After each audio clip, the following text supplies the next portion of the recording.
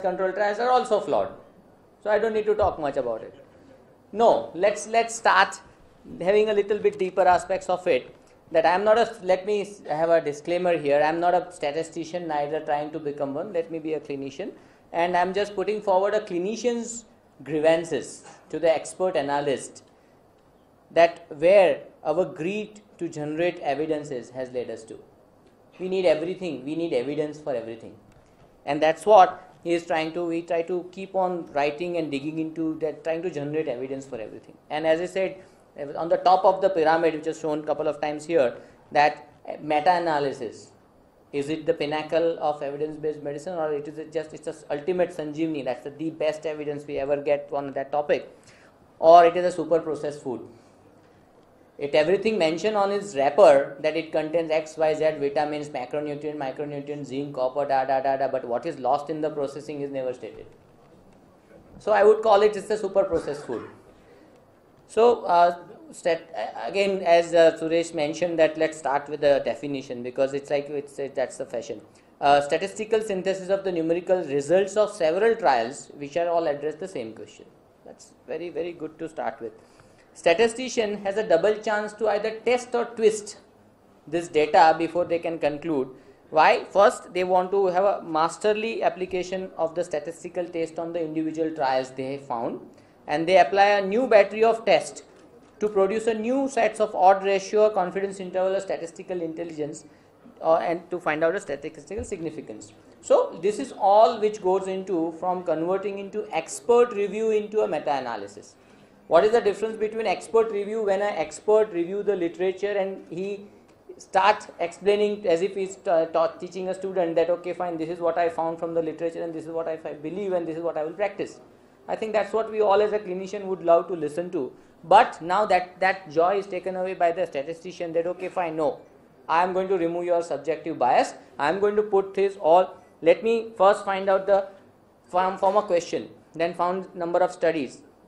Work hard to find as many studies as you can, then try to tabulate it, then try to apply certain mathematical jargons to scrutinize that okay, I won't include this study, I would exclude this study, I would like this, I would not like this, and then come to a master table and then apply again the clinical, the statistical model, and then come out with a forest chart, and that's what we call meta-analysis. It's like a quantitative systemic review is a meta-analysis. In doing all, see what we have lost. I won't go into this, this is already shown multiple times, that this is a super filtered data.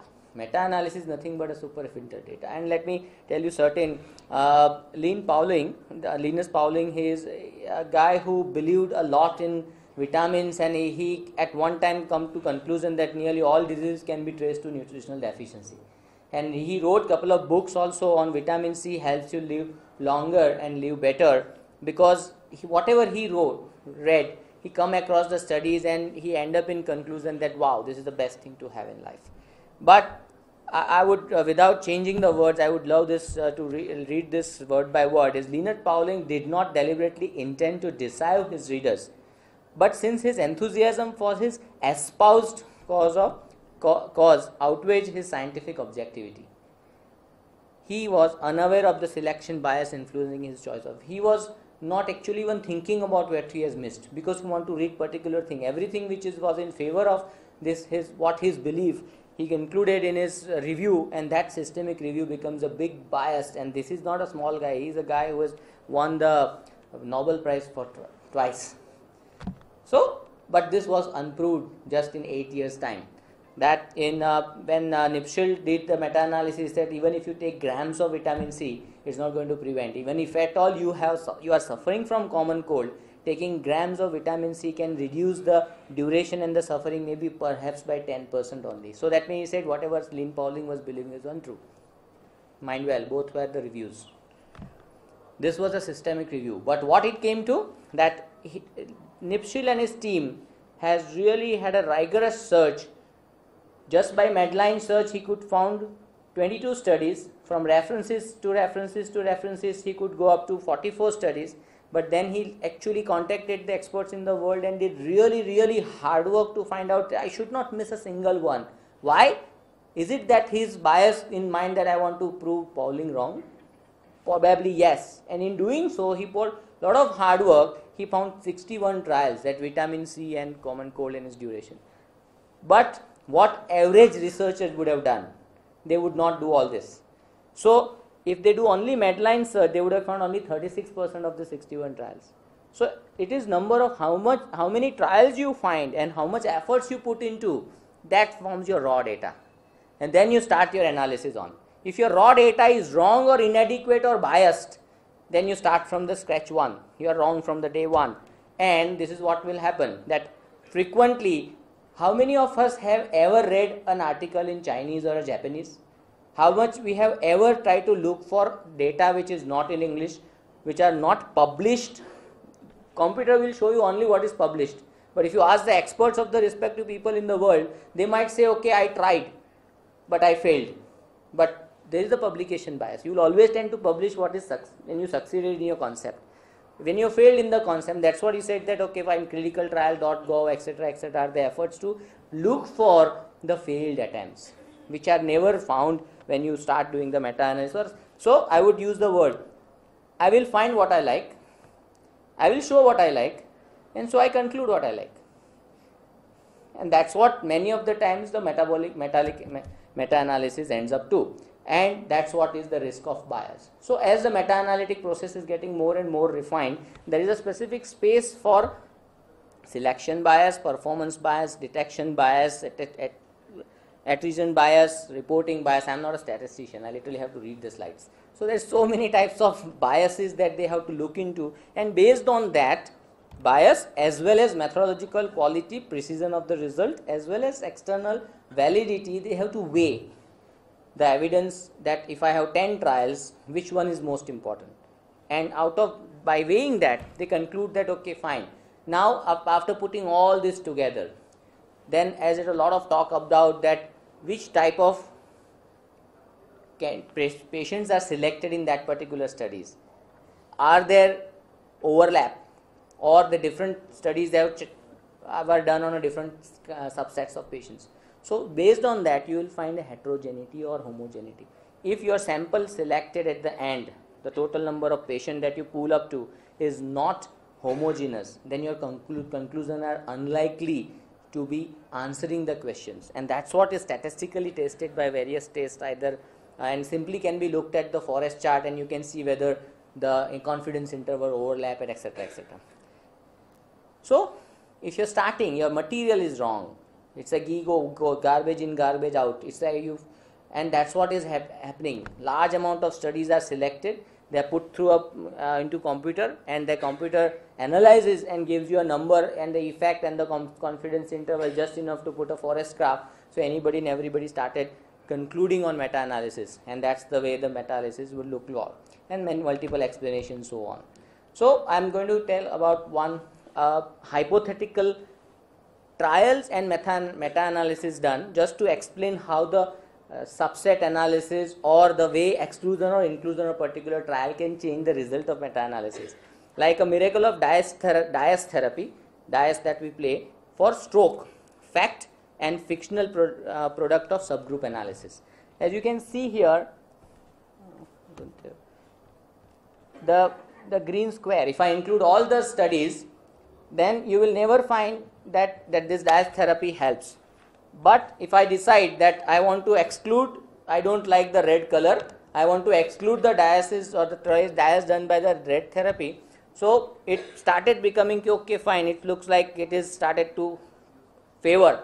Then if you try to further scrutinize it, I want to focus only onto the published trials and disregard others, then it becomes more significant. That means even in the meta-analysis, you can read what you want to. That's what it matters. And the number of meta-analysis is increasing day by day, and it is galore. And I like what Hans Eyck said, that if a medical treatment has an effect so obscure that it needs a meta-analysis to establish it, then I would not be happy to be used on me. Forget about what you want to do the world, but don't use on me. And he pointed out certain XYZ limitations, that in medicine 1 is good, 2 is good, 3 is good, 10 may not be good. So there is no linearity in the results all the time. It cannot be a single factor affecting the outcome. As I am going to give in a next lecture, ICP guided treatment or use of PA catheter and outcome. These are measuring, it's like monitoring tools. You can't do a study and expect a monitoring tool without standardizing the treatment to have a better outcome. And that's why anything and everything can be processed, because you can. Whatever you enter into computer, it will give you an answer. This is very alarmingly said, and the title of this literature was Mass Production of Systemic Reviews and Meta-Analysis and Exercise in Mega Silliness. And really love to listen. I would encourage every one of you that I really love to listen, and whatever it's like 21 trials or meta-analysis was done on one topic in 7 years.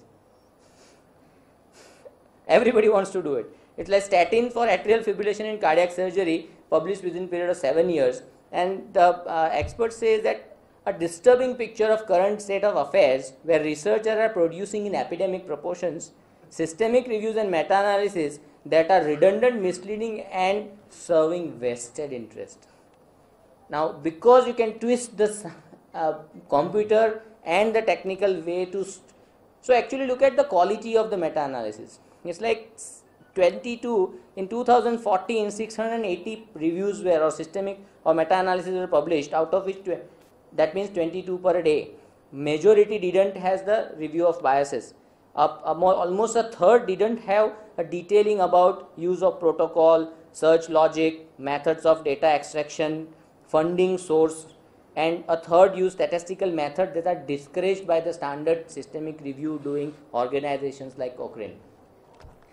So why we are doing so many analysis? Why we are seeing so many meta-analysis in the journals? Because one, the ideal reason why we should be doing it, decision making body wants to say that okay fine, this therapy works or do not work. Ask the question to the expert, they will sum up the data, do the meta-analysis and guide. But most of the researchers who, because of publish and perish mentality, they keep on writing it. Journal editors, to increase their impact factors, they encourage it. Certain biomedical journals, they just want to get the process going, they encourage and invite such reviews. Industry employees, sometimes they use this material for marketing purpose, or there many of predatory, they use the word predatory journals. You pay for your article to get published, and that's the way more and more articles are reaching to the journals. So we have to be very careful. I don't intend to read all this, but I'm just going to show two meta-analysis. It's like one published in JAMA in 1995 about efficacy of screening of mammography. It says that there is no reduction in the breast cancer mortality in women at this age group. And the second meta-analysis in the same year, published in different journal by the different days, he said that definitely that it reduces the mortality. Now how do I conclude about it? So meaning thereby, just like we read the fine prints of the randomized control trial, we need to read the fine prints of the meta-analysis as well. Now, which is now critical care herein. LD goal directed therapy, does it work? Sir, it works in 2001, it doesn't work in 2017. Has the model of human being changed? No, we have evolved. After the Emmanuel Rival, we say we are more sensitized about the time targeted resuscitation starting from the emergency department, and that improvement has already taken place. Our treatment paradigm has improved, so now you will not get the statistical differences if you analyze that study again in 2015. So does that principle goes away? No. So that is reflected by, if you look at the 4 systemic or the meta-analysis done on this topic, 2 says no, 2 says yes. But look at the heterogeneity, the type of randomized or non-randomized control trials, how many years the data they have included, etc., etc. These are the fine prints we need to look at before we conclude on it.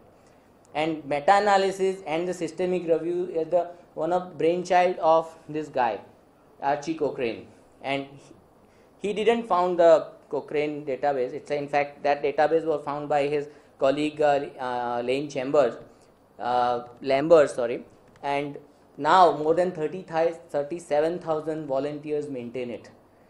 Now every one of you will agree with me that if you read a Cochrane database or Cochrane systemic review, most of it they are inconclusive, that we don't have enough data to suggest or conclude on this topic.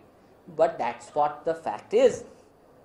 If you try to simplify the science, let it remain the complex as it is. Let it remain that okay, it is an imperfect The day science will become perfect, we will all be behind bars, because then it will be mandatory for each and everybody to follow X, Y, Z way. You will not be allowed to think. No, I don't think science is that simple. And that's the reason why it's like, I'll take you the one blobogram. This blobogram, what is included in the Cochrane database or logo, is the use of corticosteroid in pregnant female to prevent, facilitate fetal lung maturity.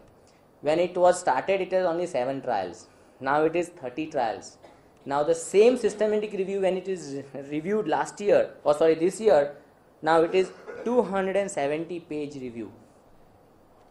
That's what the science is actually, the complex. And let's not. So what meta-analysis, my last few slides, that what the meta-analysis, it is believed to be pillar of the evidence-based medicine. And we said that it searches all the relevant studies and should not miss any. But it misses and rejected many of the relevant trials, and that's why sometimes done intentionally, sometimes unintentionally. It should refine and make the data manageable. Sometimes by refining the data, the data get distorted and biased. It should increase the efficiency of the research, because 10 small trials cannot conclude, put it together and it will conclude. That's what has happened in that Cochrane database, the trial.